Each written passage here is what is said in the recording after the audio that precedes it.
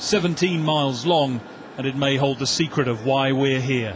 The biggest scientific experiment in the world is nearly ready.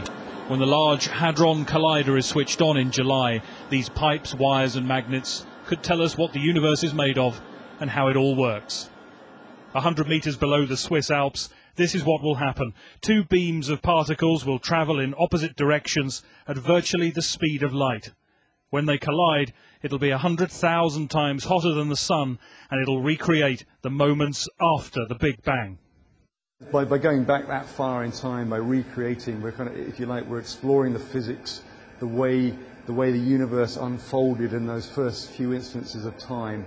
If you look at what has happened to science in the 20th century, and we've gone from, from the automobile through planes to be able to sort of try and probe the structure of the universe in this way, it's just inconceivable.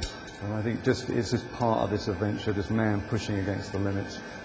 This place is truly enormous in scale. What you're looking at now is just one of the 8 detectors, and this is just one part of one of those 8 detectors. This is part of Atlas, 25 meters in diameter. It's massive.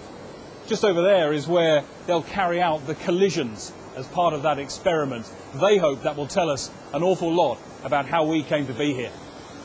It's also the setting for Dan Brown's novel Angels and Demons. It'll be the backdrop for the movie too.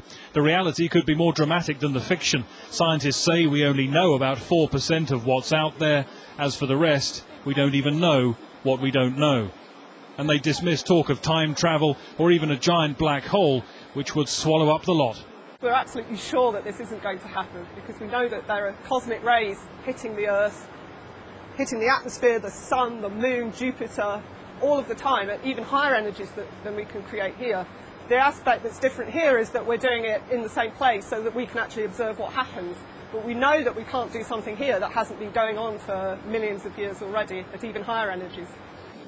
They could have the first results within months. After £3 billion and 10 years, they're confident it will work. If not, they say they'll have the world's most expensive piece of modern art. Greg Milam, Sky News, Geneva.